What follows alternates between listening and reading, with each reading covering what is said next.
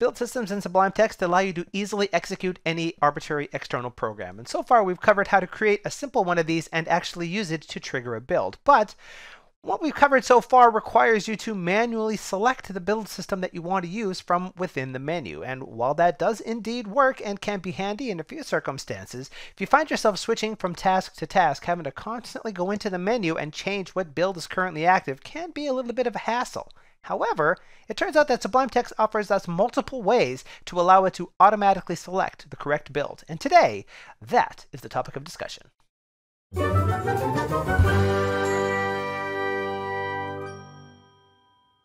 Hello fellow Sublime Text fanatics, Odan here, and welcome to this week's video. We're going to continue our discussion on build systems by talking about how you can make your build system be automatically selectable by Sublime Text based on the context in which you're executing the build. Now, as we've seen in previous videos in this series, it's pretty easy to create yourself a build system, tell it what program you'd like to execute, give it some extra information on what it should actually do, and you're off and running and executing your tools from directly within Sublime Text. But, as we've covered so far, doing such a thing would require you to constantly go into the build system menu and select a new build system every time you change tasks. The good news is Sublime Text offers us multiple different ways to give it clues about which build system should be used in any particular circumstance, making this job a lot easier because we can just go into the menu, set the build system to automatic, and rely on Sublime to select the correct build for us or provide us a constrained selected list of things that could possibly apply in any given situation. And before we proceed, we should point out that as in all of the videos so far in this video series, if you look down in the description of the video, you're going to find a link to the official documentation on build systems if you would like a little bit more information about what it is that we're talking about here. And of course, down there below the video, there's some other buttons. You know what they're for. Now let's jump into talking about the not one, not two, but three different ways that we can tell Sublime Text how to select a build automatically. The first of the automatic selection methods we're going to talk about here is perhaps the most commonly used one, and that is the selector method. By using this, what we're doing is we're telling Sublime Text, for this particular build system, it applies to this particular type of file. And that will allow Sublime to automatically either select it straight out or provide it to you in a constrained list of build systems that potentially apply to the current type of file. And remember, when we talk about this, we're generally, in these examples anyway, talking about something that might be used for a programming or scripting language of some sort. But you could use build systems for executing any sort of arbitrary external program. And if you have a particular type of file that tool would be useful for, this is a great way to do that. And all we have to do is go into our build system and add a key named selector, and then provide a value for the selector key that tells Sublime Text what type of file that this is associated with. Now, this is in particular a scope selector. That's a pretty big topic. We don't want to get into that in any way here in this video, but down in the description of the video, you're going to find a link to documentation about this and also a video that will go through in detail exactly how scopes and scope selectors work if you're unfamiliar with that topic. For our purposes here, the easiest way to get at the value that you need for this key is to open a file of the type that you are most interested in doing something with this with, and then use the tools developer show scope name menu item. There's also a key binding associated with this. Now you're going to see perhaps, depending on where you are inside of the file, a vast quantity of information in here, but what you really need is just the first line. That's the one that identifies what type of file this is. So take that part and then go and plug it into the value of the selector key. Once you save your build, now the build system in the menu can be set to automatic, and when you go to a file of that particular type and try to execute a build, it'll either be selected automatically, or as in this case, if there's more than one build system that applies, it'll show you a constrained list and your build system will be in there because you told it that it applies in this particular situation, and we're off and running.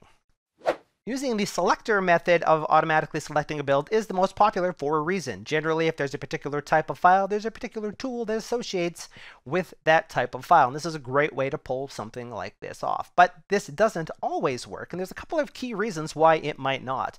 The first is that Sublime requires a syntax definition in order to be able to uniquely identify a particular type of file by its extension. So if you're using something that doesn't have a unique extension for its particular type of file, then there's no way to assign a particular type, and there's no way to use selector to do something like this.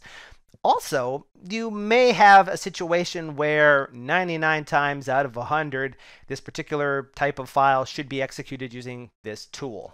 But there's a small outlier case where if the name of the file is slightly different in some way and unique, then it should use a different tool instead. And we can make both of these situations work seamlessly by way of the second method for automatically selecting a build system, which is the file patterns key. So going to our build system, what we have here is a build system that will automatically select Python based on its type. Let's comment that out and add in file patterns instead. Now this is a pluralized key. That's our hint that this is a list of one or more items. So we need to put square brackets around here. The value of this key is a comma separated list of file patterns, which if they match the current file should be used as indication that this build can be automatically selected. Now previously we specified the type of file as Python. What we could put in this list is star.py, which would tell Sublime that for any file that matches the .py extension, this will be selected. That's not something we would normally need to do because there is a type of file that is associated with this. But what we could also do is change this from star.py to say star.script. And now with this in place, if we were to open up what is ostensibly a Python program, but which doesn't have that extension, it has a .script extension instead, then when we try to build this build system can be automatically selected for us, and it will go ahead and trigger because we've told it that this particular type of file matches. Now, of course, this is a bit of a contrived way to do something like this, because you could just tell Sublime Text that .script files are Python files, and then everything would work as expected. But this is simulating the situation of what if there was no syntax definition available. Now, the third method for automatically selecting a build takes a slight different tack, because what we've covered thus far is ways to tell Sublime based on the type of the current file that you're editing or the name of the current file that you're editing that this is the tool to be used.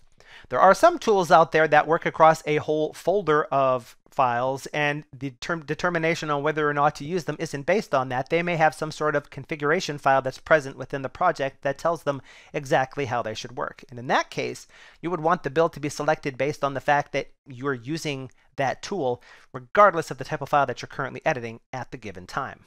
A couple of key examples of this are Apache's Ant, which uses a build.xml file to control exactly how a Java program is built, and there's a build system for Ant that's built in right out of the box if you happen to be a Java developer.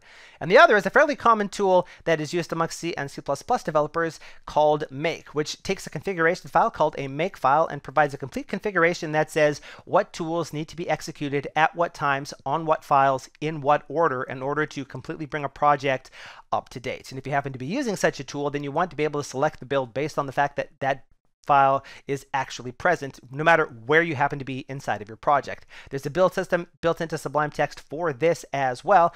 And as we can see here, it uses a notion of something called a key files key. Now, again, this is a list of items. It's a pluralized key, which is a list of file names. And if any of these files are present in the current directory or any of its parents inside of the project, that tells Sublime that this should actually be selected as a possible candidate for an automatic build. So in this example, we have a simple C program. We have this very simple make file that is also present here. And if we were to be in the C file and try to execute the build, we can see make as an option for said build, and choosing it executes the make tool, which uses the configuration to know that it needs to compile this program, and then it can link it together and the whole operation is complete.